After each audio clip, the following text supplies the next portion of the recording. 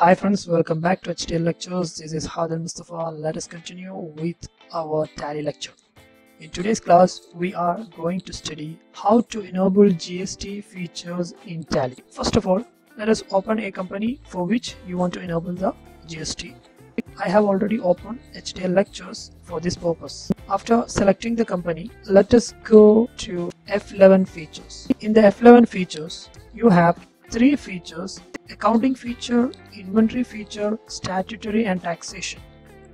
So for this we have to select statutory and taxation. Here you can see all the statutory and taxation related features in this option.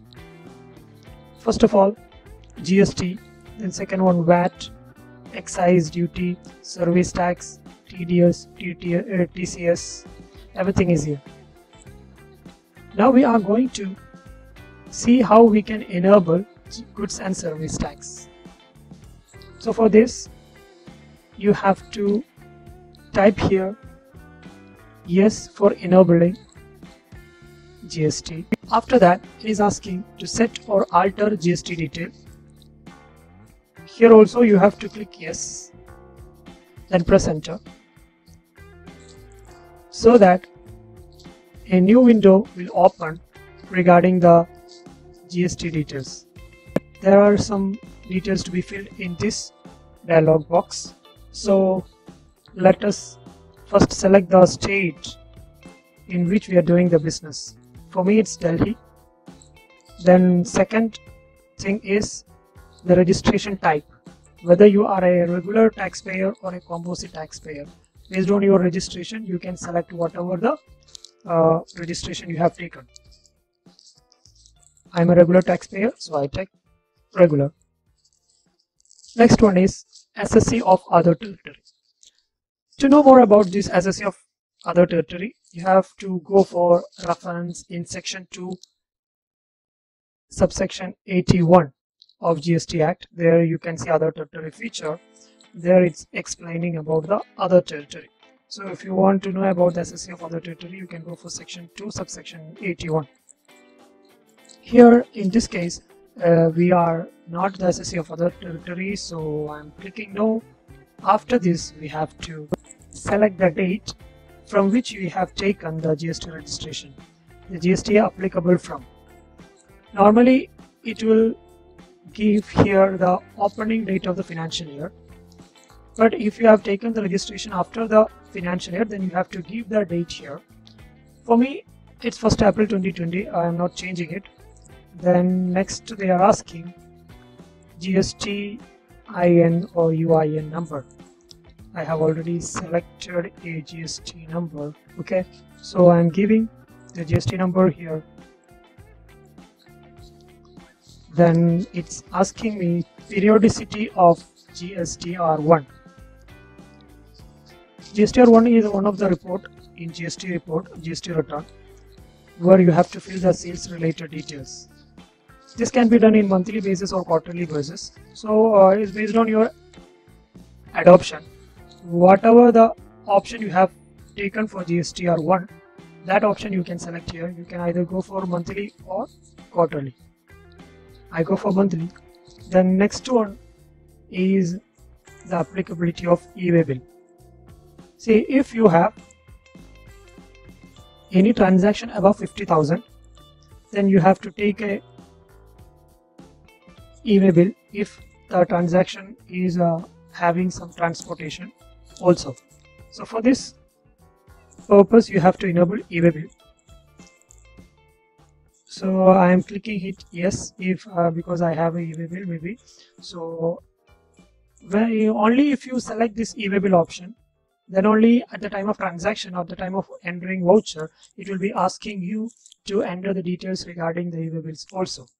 So you have to enable it yes if you are having e-way bill application. Next one is applicable from. They are asking from which date your e-way bill is applicable.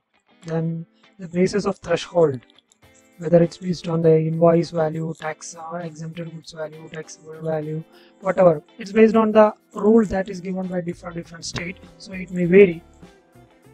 you can select it based on the state in which you are, and you can give the threshold limit also. Generally it's 50,000, but in certain states they have increased or decreased the threshold limit. For those states they can give their own threshold limit. Then applicable for intra-state. Intra-state means within the state.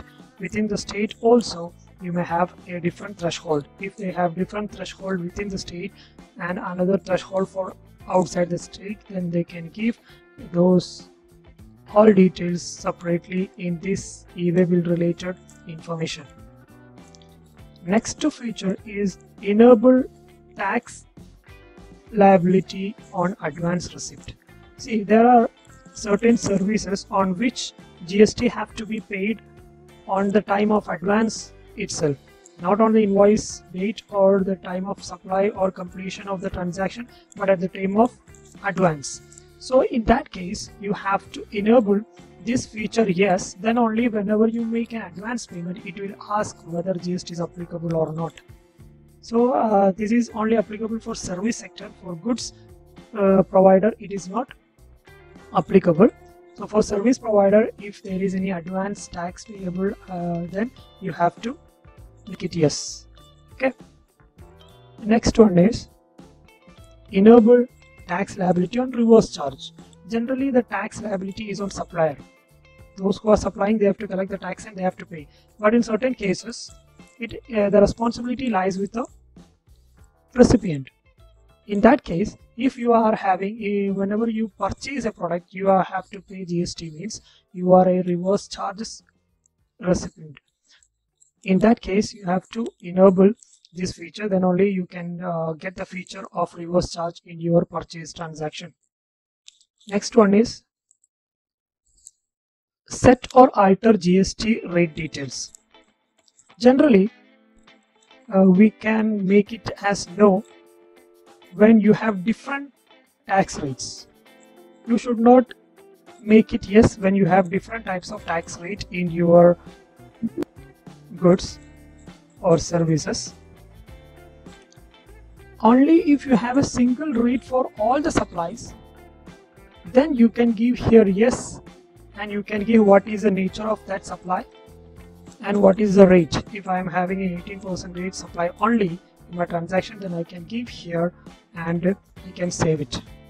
But if you have different rates applicable in your transaction, then you can not update in this field. You have to go for other options, like you have to set GST details at the time of making stock or at the time of creating ledger. Okay, it's not at this point. The next one is enable GST classification. This is also very important because in GST there are different types of transaction applicable in GST, like deemed export, supply to intrastate supplier, interstate supplier, unregistered person. All these are applicable. So if you want the classification separately, then you have to click it yes, then only whenever you enter a transaction they will ask you what is the nature of transaction. Then you can give the correct transaction type and it will be classified accordingly. The last feature is provide LUT or bond details. See, LUT means letter of undertaking. Letter of undertaking. This is given by the exporter.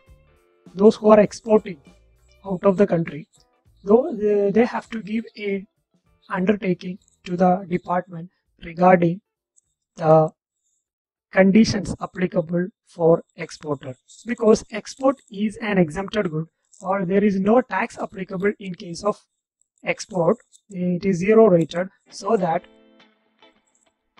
in order to avail the exemption for GST, the exporter have to provide an undertaking that we will be following all the conditions that have been mentioned or prescribed in the rules. So if you have any undertaking given to the department, then you can give it yes, and you can fill the undertaking number or bond number and the validity from and to of the undertaking. After that you have to press enter, then you have to accept. Now your GST feature is enabled. Now you can save it.